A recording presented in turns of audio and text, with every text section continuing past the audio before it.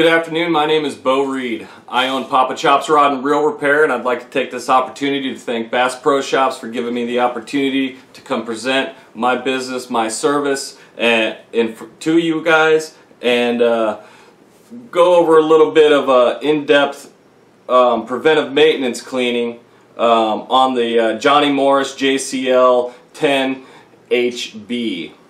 It's a 5.8 ounce reel. It's got strong side plates. The actual frame is lightweight, one-piece machined aircraft grade aluminum. The reel's got carbon fiber drag discs. It's got some really great aspects in at such an affordable price point. It's got 9 bearings throughout it. The gears are actually hardened aluminum for strength and durability. The actual line guide right there that drives back and forth is actually titanium nitride, which essentially allows your line, as it leaves your spool, to pass through that line guide in a much more efficient manner. It's actually really nice. I've been using this reel for about the last month and a half, and it's really nice. It comes in a nice small 50 or 100 series size package. It's light. It's got great stopping power. It's got a dual braking system, which they have basically put 2 different braking systems into one reel. They've put a centrifugal braking system and a magnetic braking system. So you can really fine-tune these reels really well. So we're going to get into this and just cover a short period of preventive maintenance in a slightly more in-depth manner than you're probably used to. So typically over the past, customers and anglers alike, they just to clean their reels, they'll hit it with a little bit of oil now and then. They'll flush it out after a good hard usage, or they've been to the salt water or something like that. But today I'm going to show you how to just take it apart at the most simplest level that I think I would allow my customers to break it down to do their own preventive maintenance. And by doing that, essentially they're getting more out of their money. They're getting exactly what they've paid for. They're doing their own preventive maintenance, and essentially that eliminates the amount of time that they have to actually bring their reels in for an in-depth cleaning to somebody like me. So for the average consumer, I wouldn't suggest taking this entire reel completely apart. I would leave it to a professional to do that. Alright, but what I'm going to cover now is about the extent that I would allow my customers to take their own reels apart to do their own preventive maintenance. So first off, we're going to start out by essentially to do your preventive maintenance, you're always going to remove that left-hand side plate or that right-hand side plate so you could pull the spool out. Alright, once you get that spool out and secured properly and you've got that left-hand side plate off, what we're going to do is start from the handle and work our way down. So right off the bat, we're going to remove that handle nut retainer screw. Place it right there, and what I like to do is then remove that handle retainer nut, I guess you would say, and everything that I take off, alright, I'm putting down in the same order on the table in front of me in which I'm taking it off the spool. And I'm taking it off one piece at a time, always making sure that I'm maintaining pressure on the part below the piece I'm working off. Alright, so you can, if you've got a little bit of mechanical skills, I believe the average consumer can actually do some pretty in-depth preventive maintenance on these reels. Essentially all we've done so far is remove the handle, and now we're pulling this star drag off. This is what you turn to apply pressure, drag pressure. Below that you've got a stack of drag drag washers and keepers, you know, keep those all in the same order that you've taken them off. You're going to pull off your cast control cap. Alright, now this is where we're left at. Alright, all we've got is an exposed crankshaft. The anti-reverse sleeve is still in there, and we're basically down to the side plate. Alright, so right now we're just going to remove the side plate. That'll remove the anti-reverse sleeve and everything you need to expose the inside of this reel. You've got one screw out here on the front. You can take that apart or take that out.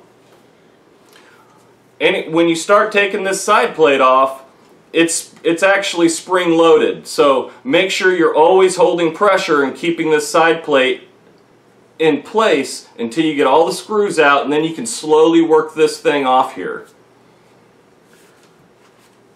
So we've got one more screw up here by the front, in front of the worm shaft. And I lay these out in the same manner that they're actually laid out on the reel. So this JCL10HB actually has 3 total screws. 2 that hold it to the main frame, and then 1 that holds it to the main frame from the outside. And so as you can see, I'm sitting here still holding pressure on that side plate because, like I said, it's spring loaded. So I've got all the screws removed and sitting in the same basic positions that they were sitting as they would be sitting right inside of the reel. Alright, so I'm holding it. Now I'm just going to slightly work that off, and as you work that off, more than likely the anti-reverse roller bearing clutch sleeve is going to pull off with it. So you just want to reach in there and pull this little sleeve out and set it right down behind your drag springs and your drag washers and your the keepers along with that stuff. So now we've got the side plate off.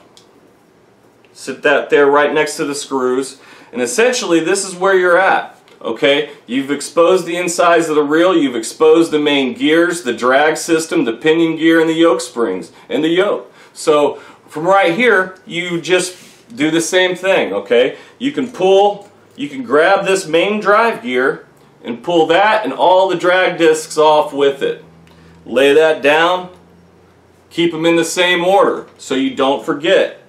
Alright, below that, you've got one more drag, and then an anti-reverse ratchet.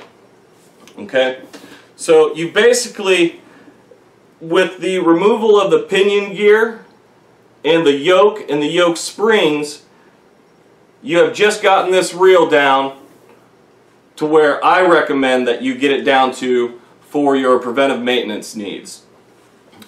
There's a lot of other parts in here. There's parts that can be broke. There's parts that can go bad. If you get to where you need to go beyond this point, I highly recommend contacting a real service provider.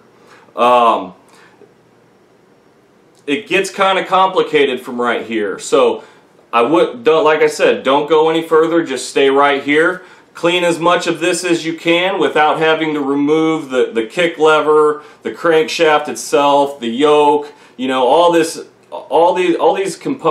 internal parts that are actually secured to the main frame, I would refrain from removing. So there we are. From there, do what you need to do to get it clean. Use some. You're going to be using a a lot of Q-tips. Each reel, I guess you could probably expect to spend 1 to 2 hours on. At my business, in my business at Papa Chop's Rod and Reel Repair, I allot for 1.5 hours for each reel. I clean every one of them by hand with my own solutions, my own cleaning methods, my own lubing methods, and they come out great. So depending on the amount of usage of your reel and how you're using it depends on how often you need to clean it. At the very least, you know, get it in and slap a $20 cleaning on it wherever you're at in the country every 3 months. You know, every 6 months if you hardly ever use it. But also keep in mind that if you do use these reels, then you put them up for 6 months or 3 months, there's a higher chance that your bearings and things like that can rust out and seize up if you've been, doing business at the Gulf. Your reels are very susceptible to that. So sometimes the time that your reel spends dormant between usage can also be a major killer on your reel. It'll take that time to dry out, rust up, corrode, and seize together. And when parts start seizing together, that's when it gets really expensive to refurbish a reel. So once you've gotten to this point, stop. If you got to go past here, get it to a professional. All right. I'd like to thank you for this time. I'm going to get this thing back together and start all over again. We'll see you.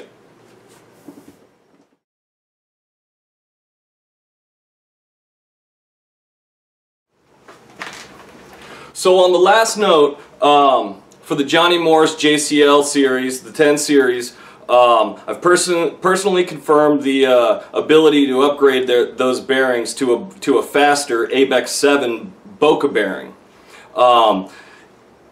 These bearings are great. They're super fast. Depending on your casting technique, they are bound to add 15% distance onto every one of your casts. So check them out. If you want to buy this reel, I think it's at a normal price around $120. I think it's on sale right now for $100. $100 plus $48 worth of bearings, $150. You'll have one of the fastest reels on the market at a very minimal price. I mean, after that upgrade, it'll cast better than reels that are running $250, $300, $400. So give us a call, Papa Chop's Rod and Reel Repair, right here in Austin, Texas at 512-294-3155. And you can always find us online at papachopsrodandreelrepair.com. Take care, guys. Thank you, Bass Pro Shop.